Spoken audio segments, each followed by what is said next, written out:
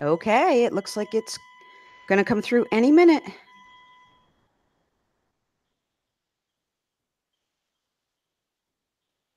If you're live, let us know that you can see and hear us.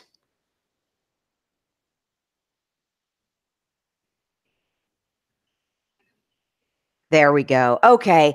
Thank you so much, everyone, for waiting. I really apologize. I had just AV problems for some random reason. But we're here now, and that's great. So, hello and welcome. This is Michele Christensen of OneNote Worthy Life, and this is episode 16 of the Take Note Chat. And I'm really excited for today's guest. Our guest is Melissa Garner, and she is an expert in educational technology, or EdTech for short. And she's also heading up a web accessibility program for the educational state where she works. Today, Melissa is going to show us a nearly seamless way to integrate your analog and digital notebooks by using Rocketbook and OneNote together. We're going to be taking questions and comments. If you're joining us live, you can just add your questions and comments in the YouTube chat box next to the video. And if you're catching this on replay, you can add questions and comments in the comment section, and then Melissa can answer them later. You can also post or share about this event using the hashtag TakeNoteChat. So before I introduce Melissa, I just wanted to see if anyone watching live uses Rocketbook. So if you do, go ahead and drop that in the comments and tell us how you use it and what digital storage tool you use it with. Now, let me tell you about today's guest. So Melissa is really passionate about personality theory and its application to relationships. And this will be really important and interesting later. She's a teacher in her community and believes that love is more important than anything else. Currently, she's the accessibility lead for her state's Department of Education, and she is also a leukemia survivor. Yay! Yay. So awesome. Welcome, Melissa. Thanks, Michele. I'm glad we made this work today. Yes, yes. And thank you for calming me down when I was having tech issues. No worries. Okay. So people can see and hear. That's awesome. And Denise Vidoc, she's an awesome OneNote user, very supportive community member. She's here. Yay. All right. So I wanted to have Melissa present on this topic of Rocketbook and OneNote because it's certainly true that digital note-taking has many advantages. But a lot of people still want the analog experience of taking note by hand and filling up notebooks. Now, there's some other ways to do this, like you can use a device with a stylus or you can scan your paper pages. But Rocketbook has some features that these options lack. And the other reason I thought this would be a great topic is because the only other time I've seen this presented was at the Learn OneNote Conference 2018. And out of about 25 OneNote-centered talks, this was one of the ones that got the most comments. So people were really interested in this. And if you don't know me, I'm Michele Christensen. I host the largest OneNote group on Facebook, which is the OneNote Bullet Journal group. And I've been co-hosting the Take Note chat since early 2018. So I'm going to go ahead and check the chat real quick, and then we'll jump into our content. Oh, okay. So Sarah just ordered one and planning to use it with OneNote. Fingers crossed. That's awesome, Sarah. I think you're going to love today's presentation. And you're going to love your Rocketbook too. Ah, that's great. Okay, so let's get started. So first off, Melissa, what is Rocketbook? Well, let me start a screen share. Okay. And I'm going to go for an application window and that one.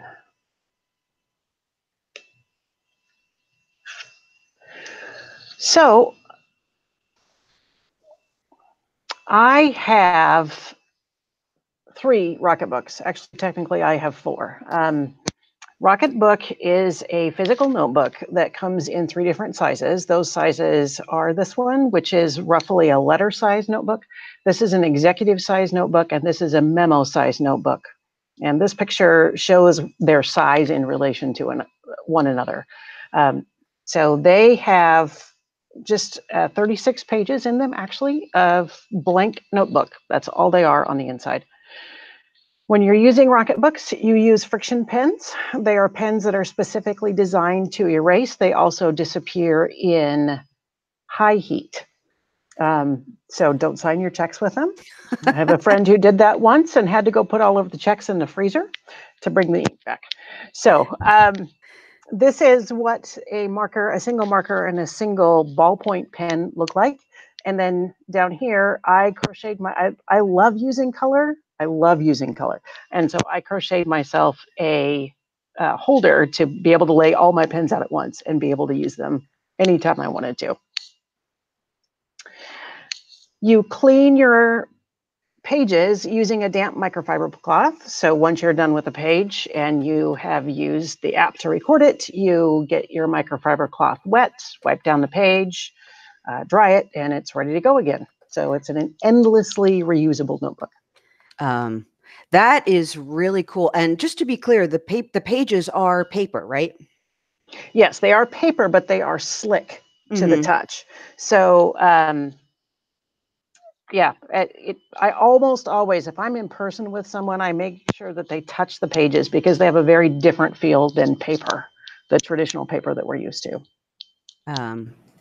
Yeah, but I just wanted to underscore that even though this is like a sort of techie solution, these are actually paper. And how about that? How about your pens, your pen holder there? So anyone that's watching this, if you are a stationery or pen junkie, like, does that just, tickle you or what? That's amazing. And I get all kinds of comments on it. Trust me. Yeah, it's great. It's really great. And that rolls up so that it's all, wow. I mean, it's in a circle about this big that I use. Wow. So. Okay, that's really cool. So in short, Rocketbooks are paper notebooks, 36 pages. You can write on them and wipe them clean with a damp microfiber cloth. So it's like, one notebook, you use it for the rest of your life. Yeah. Okay. And so the way that works is at the bottom of each page, there are a handful of symbols that you can use. And each of those symbols corresponds to a destination that you set up using the Rocketbook app. So in this picture, you can see all the different destinations that a Rocketbook can use. So OneNote is right here in the middle of the list. Almost all of my destinations are OneNote destinations, and inside of the configuration for that particular destination, I can set a destination path, and those paths can be different from one another. So I have destinations for my work-focused Rocketbooks, a personal-focused Rocketbook, and then a bullet journaling Rocketbook. Oh, that's really neat. That's new to me, that not only can you send it to OneNote, but you can send it to a specific place within OneNote. Yeah. And so if I mark, personally, if I mark this one right here, that's my personal OneNote, and this one down here is my bullet journaling page. So the pages automatically go to the right part of my life, as I like to call it, because I use OneNote for everything under the sun. Yeah. So once you have finished filling out a page, writing on it, whatever, you use the app to take a picture, and then the app recognizes this little symbol at the bottom and sends it to the correct page. Yeah, and in combination with a QR, this QR code lets Rocketbook know that it's a Rocketbook. And then this symbol does not copy this, and these marks don't show up on the page that is captured. It is only telling the app where to send it once you've snapped it with the app. Yeah, so that's great. And then I would assume, like, if just in the event that someone wanted to use something other than OneNote, like Dropbox or Google, Google Drive or whatever, you could configure it as well. Correct. Okay. You can text it to someone, really anything that you want to do. That is amazing. I kind of knew the basics, but I didn't realize how, it just seems really well designed and useful. Yes. Yeah. My favorite new thing that they've got going on that they just added into the app a couple of weeks ago is that you can buy markers for the corner of a whiteboard that turns it into a Rocketbook, essentially. So you can use the Rocketbook app to snap a picture of any whiteboard in the world and file it with the same things that you use. Whatever you've already got configured in the app, you can send it to any of those destinations. Oh, that's really cool. I don't remember specifically if it was that or a different way, but the person that presented on it during the Learn OneNote conference, he described having, I think it was like a whiteboard painted wall in his house that he used and sent it to, use it with Rocketbook. Does that make sense? Yeah. Yeah, you could certainly do that. Wow. Yeah. So that is all really cool. Let me just check the chat and make sure everyone is, yeah, okay. So no questions so far. Everyone is with us. And I think that was a really good overview. Okay, so here is our big question. If somebody wants to integrate analog and digital, what are the advantages of this solution over some of the others? So for me, the big advantages are these. First, it's reusable. Those 36 pages will last me literally for the rest of my life, as long as I take care of my Rocketbook well. Don't lose it, one of those sorts of things. Don't mark it with a permanent marker that you don't want to do, which I've done. It's entirely analog, which means that I can walk into any location in the world and not have people look at me a little odd, like, why are you using your phone? Or why are you packing around a computer with you everywhere? And that analog has a completely different feeling. There's research that says you remember better when you write than when you type. And so being able to be analog for me is really important. It's portable. I don't have to haul a computer bag around with me everywhere. I just grab whichever size is appropriate for the situation I'm headed into. I typically use my letter size notebooks if I'm going to a talk or a lecture. I use my executive notebook for when I'm headed to meetings, just regular day-to-day sort of stuff. That's the one that goes with me everywhere. And then I keep the little one in my purse for all those times when you really wish you had a piece of paper, and then could store it someplace where you could get to it later. And color changes. If you're looking at my OneNote, I've got the color change wheel up on my Quick Access toolbar, and it's still not fast enough. So I'd prefer to pack around my custom designed pen holder and just access color at the drop of a hat. Yeah, and those are all really big, as far as it being reusable. When I was using paper, I had this sense of, you're consuming a resource, and so there was always that on my mind.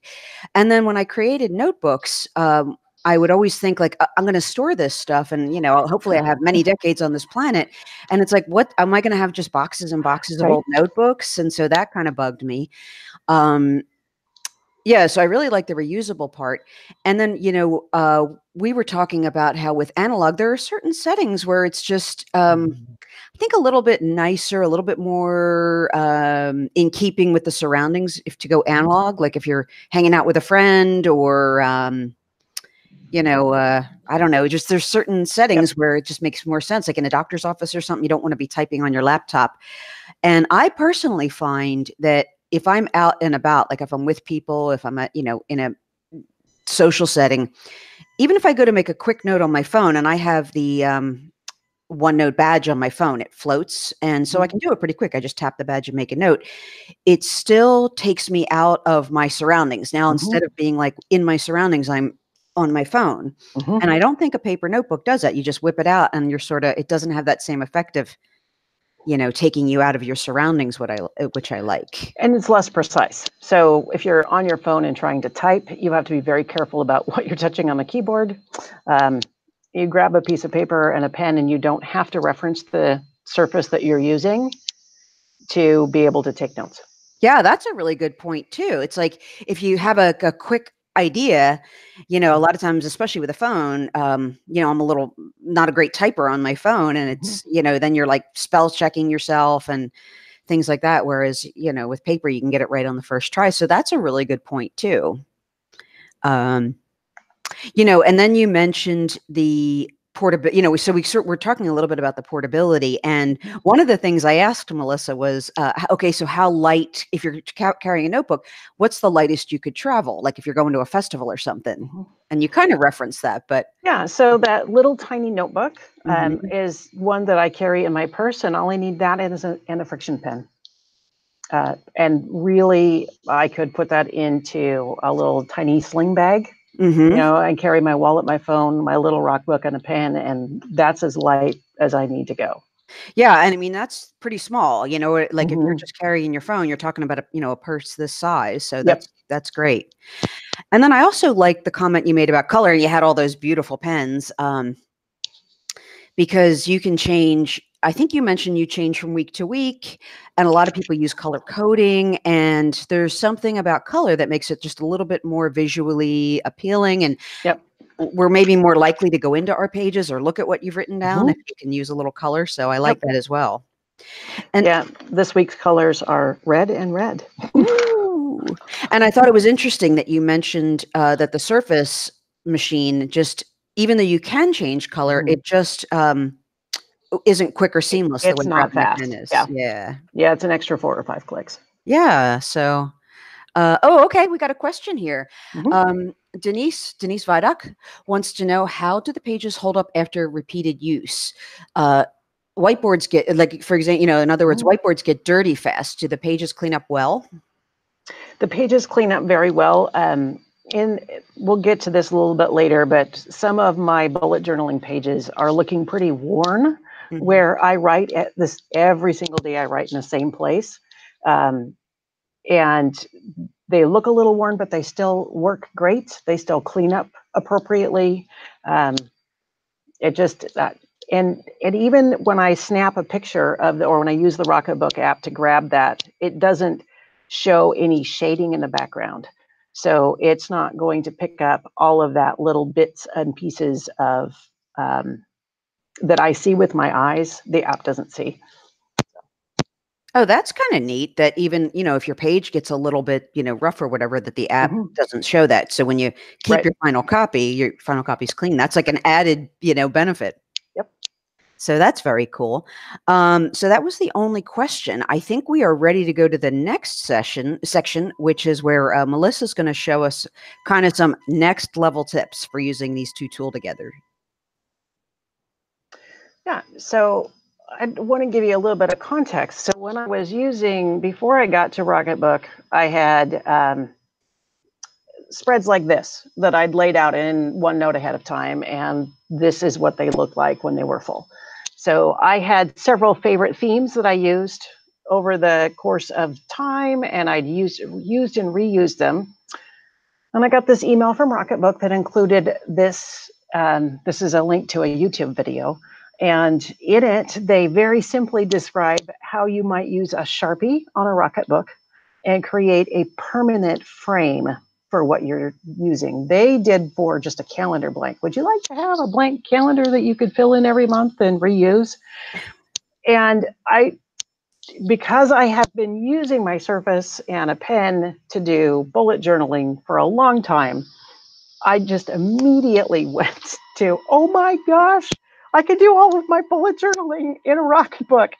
So I sat down and I measured out how big a Rocketbook page, used my Surface to do all of the work of what's going to fit on a page, how would I make that work. I laid out all of my favorite spreads in rough form. And at one point, I've worked with somebody else to lay out a very specific layout that they wanted to do. And what I ended up with are these. So this is an actual Rocketbook snap in OneNote. This is exactly how it looks when it comes in. And this is my January 2019 calendar. You notice there's a little spot right here. That is the blank spot where that QR code is on this page, but it doesn't pick up those little characters at the bottom. So this is the hack that they talk about in the video. How do you make this blank calendar? So all the color ink you see, the pink, the purple, the dark blue, that is all friction ink and it's erasable. The black lines on this page are in Sharpie and they are permanent. So when I go to make a new calendar, the background, the Sharpie lines stay there, but I can change what goes on the page and the colors that I use and all that kind of good stuff. So I have some more examples. So this is what a completed weekly spread looks like. So that's one of those things that one of those layouts that I created. Whoops. This is the week that I got to go meet the guy that donated his stem cells to save my life. His name's Jake. He's awesome. So it has all those things that were related to travel.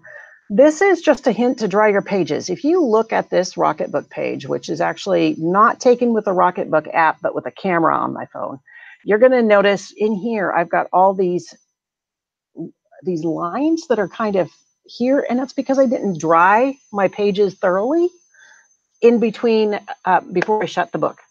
So if you've got Sharpie on both sides of a page and you shut your Rocketbook and you don't have it dry, the Sharpie will transfer from one page to the other.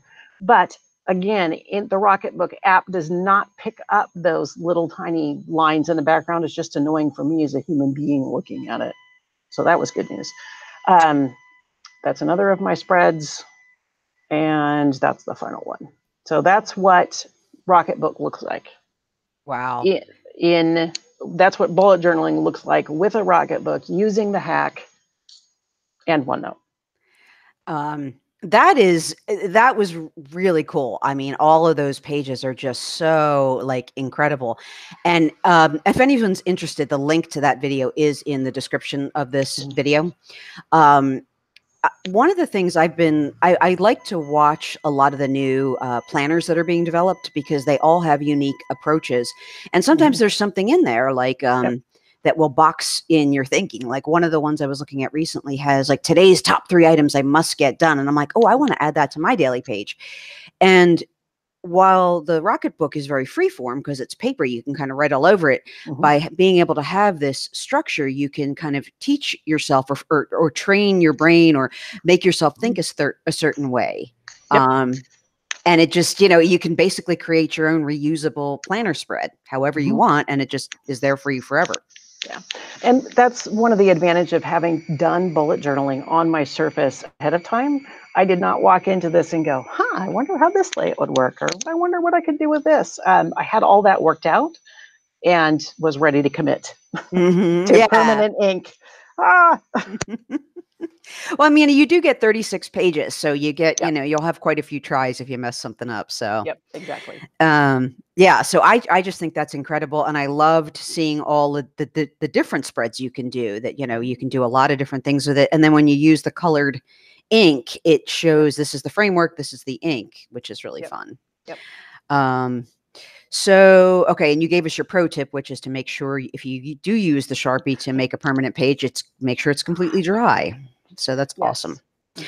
Okay. So let me just check the chat, make sure we have no questions. Nope. We're good on questions. So Melissa's a teacher, which we can kind of see because she's very thorough and very clear and, so your next tip has something to do with personality theory. So just so we're all clear, can you briefly explain what personality theory is? Yeah, so personality theory is a group of systems of thinking about how to classify people. In my world, that is not classification, so I can put you in a box and make you behave a certain way because that's how you defined yourself. For me, it really comes down to understanding who you are so I can better relate to you. So whatever personality theory I'm using, some of those Myers-Briggs or type is one of those theories. Enneagram is another of those theories. StrengthsFinder is another of those theories. All of those things to me are just ways for me to better communicate with you rather than expecting you to understand me and talk like I want to hear. You know what? Hang on. That's such a golden gem. I wanted to put that in the chat that personality theory helps me understand you so I can relate better to you. That was really good. There we go. And, I have personally found personality theory to be really helpful in my own life. I've had some exposure to it. And, when you have that framework, it's like sometimes you can spot that in another person and you can say, oh, they're a such and such. So the best way for me to relate to that person is by this. And it makes such a difference to have better communication and deeper communication. Yes. Yeah. I'm an introvert. And so talking to someone who is extroverted lets me let them off the hook for having to have their final answer when I start talking. So since I know that they need to talk to think, I can give them the grace to not come to a conclusion until 5 minutes into the conversation and then go with what they say. That's so fun. I hadn't planned to diverge in this way, but it's just funny you made this comment because I too am an introvert. And I mean that in the Myers-Briggs sense, meaning Yep. So I'm not shy. I'm not, socially, anxious or whatever. It has to do more with like I tend to process more internally so that when I speak, it comes out more complete. Whereas at least one of the differences, anyways, extroverts process by talking. And I had a boss once who he was a new boss at the time, and we'd be working on a problem, and he would talk, and then I would go to start talking, and he would interrupt me, and it was so irritating. I was like, oh my God, this guy interrupts me all the time. How am I ever going to work with this person? And then just happened to be right at the time I read the Myers-Briggs theory. And I realized that I was actually interrupting him because he was processing and thinking while he was talking. And I jumped in prematurely. And the one simple change I made was I sat there and listened very intently, no matter how many times he paused or stopped. And when he was done, he would say, oh, okay, well, what do you think? And then I knew it was my turn to talk. And it made all the difference in the world. And it ended up being a really fruitful and productive relationship. Yep. And that is a great hack. Yeah. As for living as an introvert. Yeah. Absolutely. So anyway, so that was kind of just explaining like a little bit about personality theory because it ties into Melissa's next hack she's going to show us. Yeah. So my last hack came when I was introduced. I need to actually share my screen, not just switch to it. Hang on.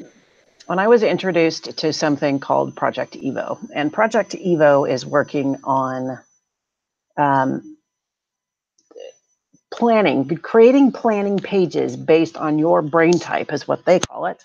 Again, this is just one more system of personality to think about things, but they are very specifically working on how does your brain work for planning.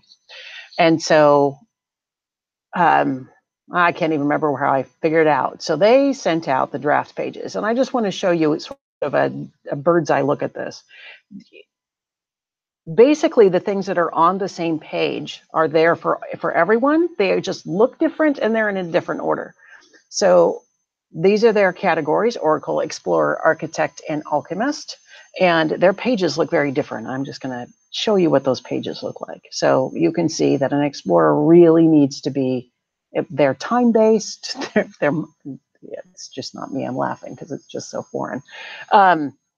Architect is close to what I am. So you notice that on Explorer, there are still boxes around things, and Architect moves toward less boxes, and I am an Alchemist, and there are no boxes on my page except this is what the Evo app uses to scan a particular page down here, this box.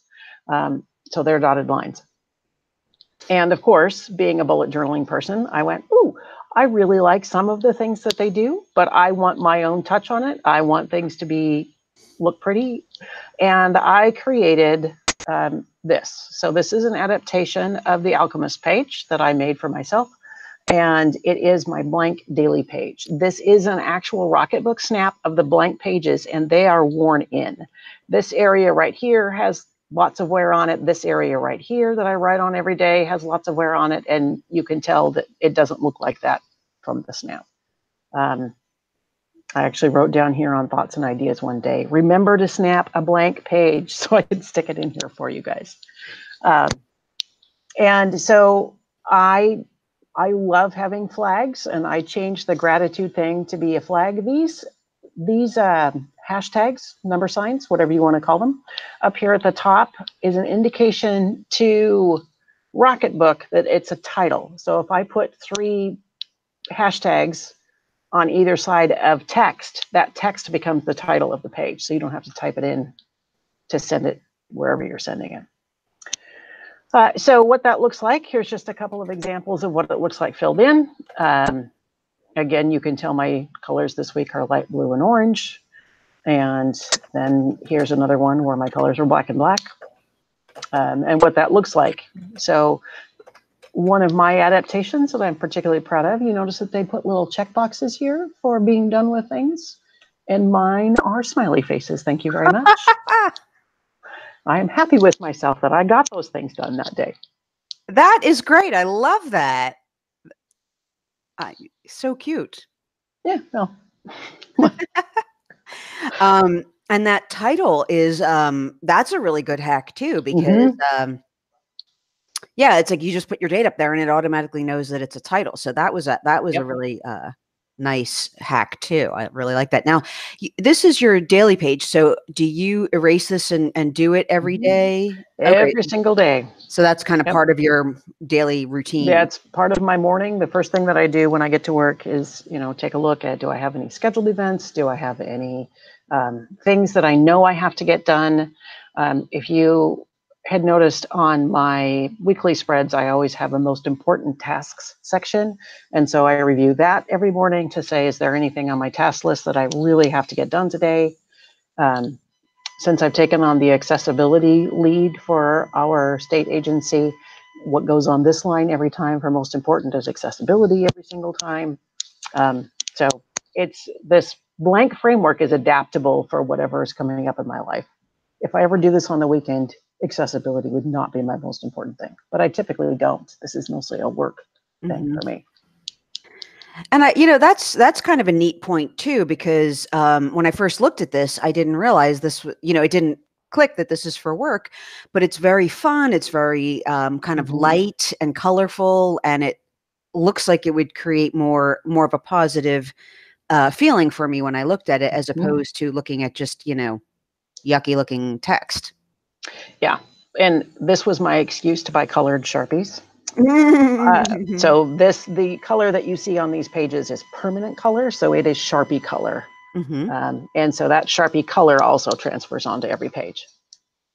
Yeah, it's it's really nice. I like that a lot. And one of the things you had mentioned about the boxes on the Evo page, and it looks like you don't have any boxes. Nope, no boxes. Yeah, you had mentioned that is a way to influence people's thinking, whether or not there's a box around something. Yeah, so I am clearly an unstructured person. Boxes and firm edges make me uncomfortable. I don't like to say, if I do this, I am done. I always like to leave my options open in the end. And so not having any boxes on this page is just freeing for me. I have a choice to change my mind partway through the day. You saw on here that I crossed off. There are some things that I just didn't do, and I just felt okay with crossing them off rather than, saying I, uh, especially like if I look at the Explorer page where they've got morning, afternoon, and evening, I don't want to have to confine myself to these are the tasks I'm going to do in the morning. And then I'm going to do this in the middle of the day. And then I'm going to do this at night when I get home. That just, to me, no, thank you. Yeah, that's a really neat insight too, just for like sort of planning in general, whether you're using paper or Rocketbook or OneNote or something else. Just this idea that the structure influences the way that you think, and even like something simple like whether or not you have boxes. Like I never thought of that until you mentioned it. The idea that a box is kind of confining might be the word someone uses if it doesn't feel good to them, but it might be I don't know what a more positive version of that word would be. Comforting. Comforting, Right? yeah, that's that good. there is a beginning and end to these things that I have to do today. It fits nicely into a box. I know people like that, and I appreciate them, and I'm not one of them. Yeah, so I think that's like a great little tip that came out of this is like just the fact that you can use a box just to confine things if you want, because sometimes I feel like especially in the modern digital age, things can be very messy and sort of complicated and stuff. And if you can make your planner feel comfortable and structured for yourself, or supportive, I should say, comfortable and supportive, that's great. Yep. So Project Evo produces physical planners, so you can buy their pages, and then they've got an app that would scan that little box at the bottom of their page and then do some data analysis for you. Like they have a favorite activities category. So if your workflow was really high, what's the correlation to the kind of activity that was your favorite activity for the day? Is there some sort of matchup between that?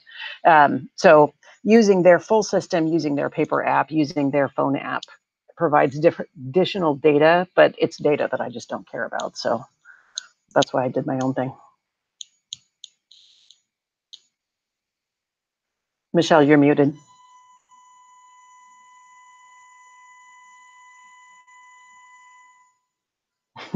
Thank you for that. Sorry, Yeah. I was taking a drink. I like that you took inspiration from their pages, but as you mentioned, like it's not a direct copy. It's just sort Correct. of like grabbing what you need. And I do that as well. Like I love to watch other people's planner videos because sometimes you see something and it's like, oh, I want to try something like that. Yep. So I think we have covered just about everything we wanted to cover. We talked about the sizes, we talked about traveling light, and I think we're about ready to wrap up. If you have any last questions, go ahead and put them in the chat because we are going to wrap it up soon. So do you have any final comments for us? I cannot say how much OneNote changed my life when I first got introduced to it, and then the huge advance I took when I found Rocketbooks. I don't have to carry a computer with me everywhere I go. It is just a delightful feeling to be able to be free. Yeah, you know what? I'm actually on the fence about getting a Rocketbook. I was looking at them yesterday because it was Amazon Prime Day, and Right. you Prime know, Day's not over. You got a few hours left. I just might be, messaging you later saying, "Hey, I bought my Rocketbook." Awesome. Because it also I think the price for the medium size one on Prime Day was $28. So if you add a pen on top of that, it's not a huge investment for something you comes can with a use. pen. Oh, it comes So with a pen. Okay. they come with a black friction pen. Yeah. So when you saw all of my pens together, that's 2 separate packs of pens. So the markers come as a set and the ballpoint pens come as a set, but each of those sets is $15 or less. So it's not a huge investment. I actually had to buy a second set of the ballpoint pens because I started running out. But I've had my Rocketbooks for, I don't know, almost a year now. Yeah.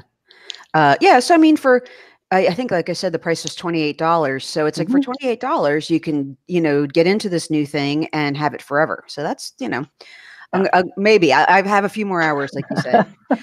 We do have a final question. Denise wants to know, is there a way to take a regular piece of paper and turn it into a Rocketbook page? So no, not really. The closest thing that works outside of Rocketbook is Office Lens.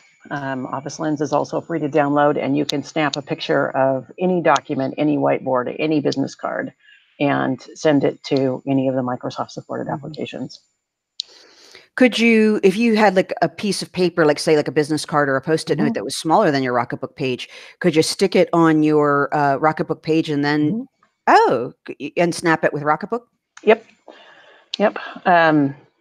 There was one time where somebody gave a piece of parchment paper as a handout for talking about what did parchment actually look like.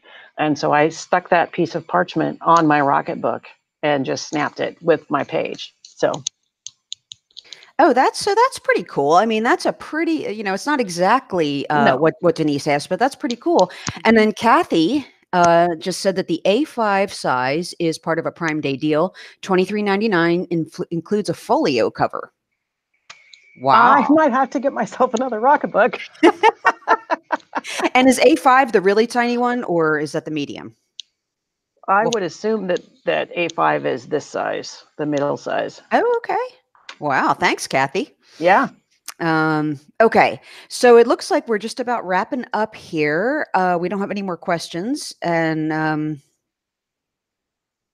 think we're good there. And if you come up with questions later, or you are watching this later, you can, Melissa has said she'll respond to questions. I'll let her know if you put a question in the comments. So thank you so much, Melissa, for joining us. You really knocked it out of the park today. It was great. Good. It was, just so terrific. And you gave us so much more than just Rocketbook and OneNote. Oh, and Kathy has confirmed the A5 is the medium. Denise says, thanks, ladies. And it was my pleasure to have you. So thank you for everything. Thanks for letting me come. I love talking about this stuff. You should ask the people at work how often Oh, and then Sarah, who has her Rocketbook on the way, says, thanks to both of you. This was a huge help. Good. Yeah. Glad you liked it. So if you like today's chat, I would love it if you'd subscribe to my channel by hitting the subscribe button. And as a subscriber, you'll get notified of future Take Note chats. And I do plan on hosting guests from all over the place. So the date and time may change. So it would be good to get notified. So I'm going to do one more check of the chat. We're great. Kathy said, great chat. Thank you, Kathy. It was great to have you. And that's it. Have a great day, everyone. Bye-bye. Bye.